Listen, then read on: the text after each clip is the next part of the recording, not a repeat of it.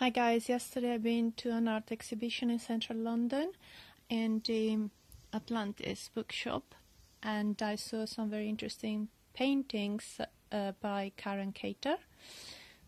This one, for instance, is the Holy Well, and this one is the Word Tree. And I think they're very much connected to what Mark in Blood Over Intent is explaining to us. In particular, in her book about the Holy Well, she writes, "In paradise a sacred grove surrounds a fountain from which eternally flows the water of life to the four corners of the earth. This is the Holy Well, the source, the symbolic center and origin of the draught of immortality, the fount of knowledge, the life force." I wanted to share this with you. Have a good day.